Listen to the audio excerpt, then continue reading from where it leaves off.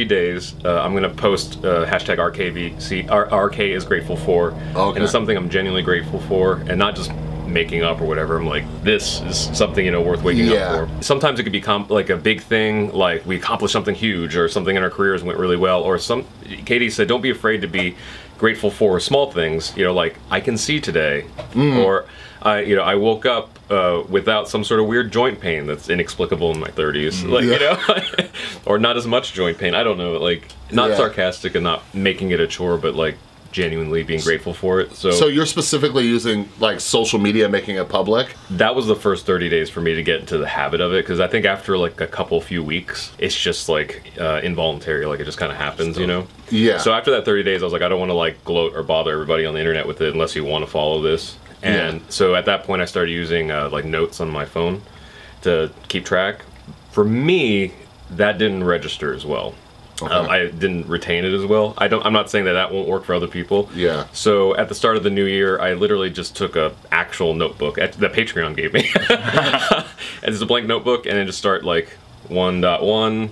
Yeah. You know, like I am grateful for, and then write down. And I think the important takeaway from that too is to be mindful of what's working for you and what isn't. Like some people like try. Like I'm huge on meditation and stuff like that. But if like formal meditation, like sitting down, focusing on your breath isn't working, figure out a different form, you know? Yeah. So if you start doing gratitude lists in your phone and it's not registering as much, try something else.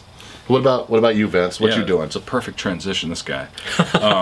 Really, it all revolves around I wear my emotions and I project anger a lot. So I had to learn what things that triggered that and start to develop these ways to where when I'm in those moods, I can it'll shoot me back to this one thing that I've continued to do every single day. So when I get up in the morning, that's kind of determines what mood I'll be in. So when I get in the shower, when I feel the water hitting me and like running down my body, I say out loud and I say to myself, like, let all my anger wash away. Let all whatever bad feelings wash away. And then when I get to a peaceful point, that's when I start saying, like, I'm grateful for being in California. I'm grateful for my friends. I'm grateful for this. I'm grateful for that. So that later when I'm in like an angry fit, hopefully it shoots me back to the shower where I'm like, ooh. But saying those things, so those mornings when we run out of hot water, I know to like leave them alone. Oh, today was a day.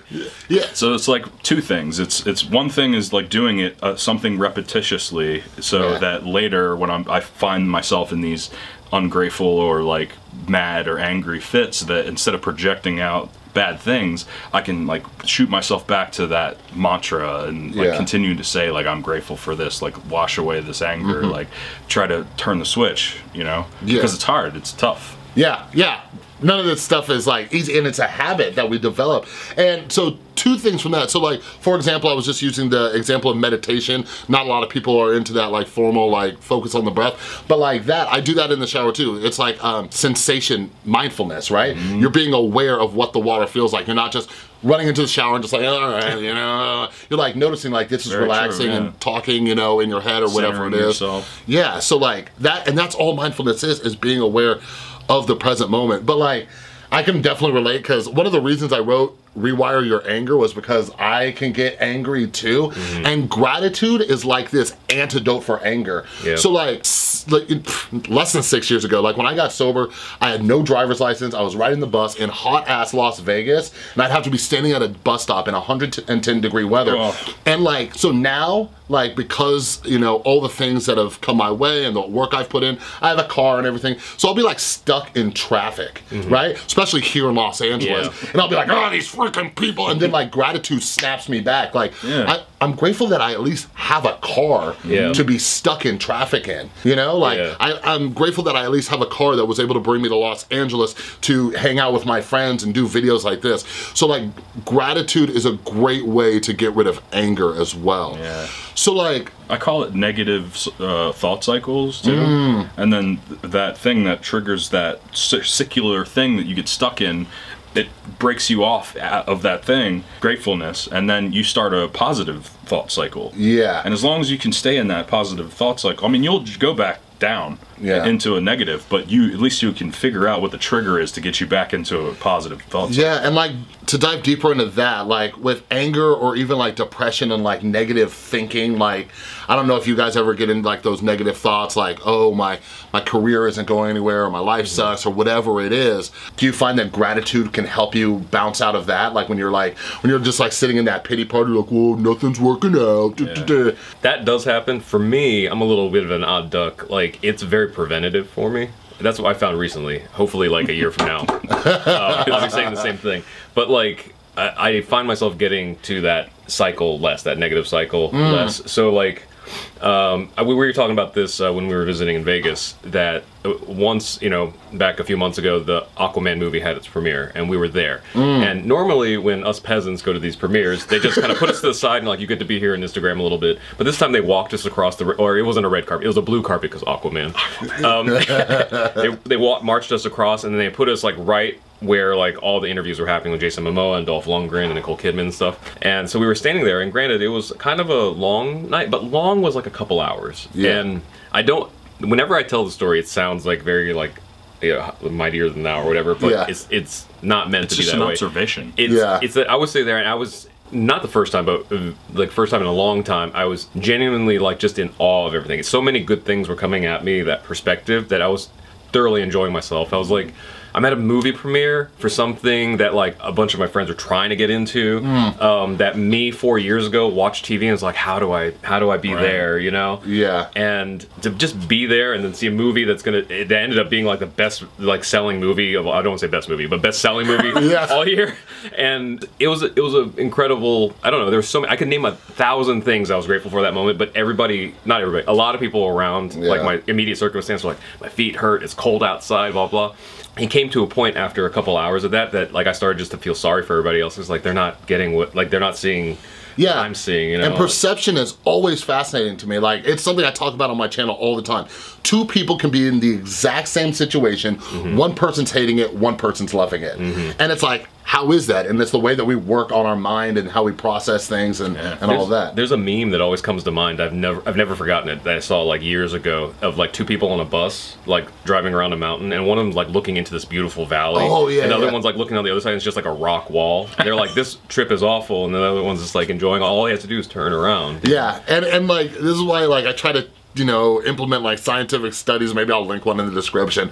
But like practicing these things actually help. The video I actually did with my mom over on her channel, I'll link that because she linked some studies on that. So let me ask you this, like being in, you know, lovely Los Angeles, and like to kind of piggyback off that story about the red carpet, do you guys notice that? Like, when you look and observe people, like, do you think a lack of gratitude is leading to some of their, I don't know, not being fully satisfied with where they're at or what they do have? Oh yeah, absolutely, definitely. Yeah. And like what way? Like what situations? A little bit in the Hollywood. Not sense. To name names, because we don't spill tea here. We can start that channel.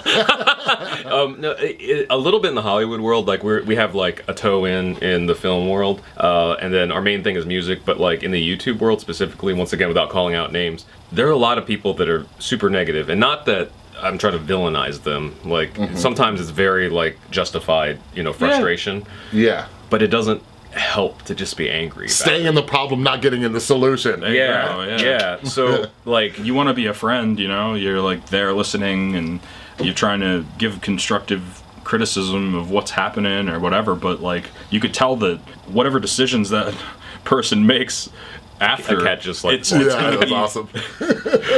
It's gonna be affected by the thoughts of, you know, that negativity is gonna branch out to every decision you make. And if you stay in that, then it's not gonna work out. There was a number of occasions, but I'm specifically thinking of like one conversation we had with some friends that are on YouTube that like were like, well, YouTube's screwing us over. Yeah. And so I was like, okay, well, you know, maybe it's kind of like when you lose your job, or you know that situation. You're at like a fork in the road where you're like, well, I can, you know, you have choices now. It might not be voluntary, but like maybe this is the opportunity. If you were ever afraid to do something on your channel, to break it. If you know, if YouTube broke it or whatever, maybe this is your chance to try that thing. And they're like, well, I don't want to like shake things up too much because I want to break it. And like, okay, then I guess stay the same, like hold your ground, and if we come back around, they're like, but we have to change something because YouTube broke it. Like, I don't know what to tell you other than like just stop. I'm not sure. Like, and that's a whole nother video about like stubbornness and like, you know, that definition of insanity. Keep doing the same thing, expecting different results. But yeah, my girlfriend does a great job keeping me grateful too, because sometimes I get caught up in like the numbers, right? Or if it's a video, especially like what I notice about myself is like, it's something that I'm really proud of. And you guys probably feel this way too as musicians, you know, and creators. Like you put so much and you just want people to see it. And my brain can say only 100 people or only 500 people saw this. And then my girlfriend, you know, that perception thing, she's like, Chris, 500 people might have gotten a message that helped them out. And I'm like, damn, you're right. Do you guys ever like have to point of view and perspective? And so we haven't talked about it on our channel actually at all, I don't think. But one of the things that YouTube did for us is it kind of like replaced touring, because we toured our asses off when we were in our 20s, but in our 30s we're like, you know what?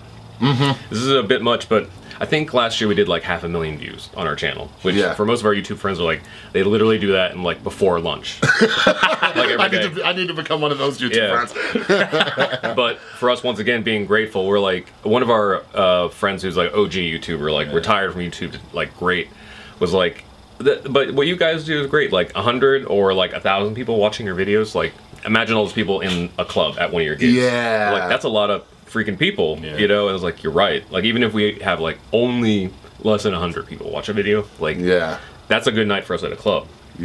So 500,000 eyes on our stuff. We couldn't have toured every crappy bar in the country and gotten that many eyes on us. You know. Absolutely. So. And like I think we're gonna wrap this thing up, so let me. And by the way, we're doing more videos together, so stay tuned. We're about to do a video over on their channel, so that'll be down in the link in the description. They have some music that we're gonna dive into, some lyrics, mental health related, but you gotta go check it out to find out. But head over to my Instagram, @TheRewiredSoul. I am giving away 3, not 1, not 2, but 3 gratitude journals to celebrate some gratitude. So make sure you follow me over on Instagram so you can enter in that giveaway. And where can these beautiful Rewired soldiers find you guys? For our social side, it's oh wait, I got that backwards.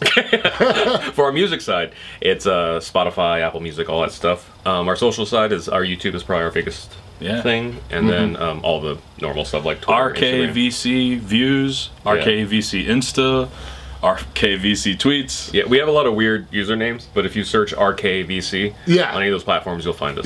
And they'll all be linked down below too. All right. Anyways, thanks everybody. Thank you. Thank you guys. Let's turn this off so we can record some more videos.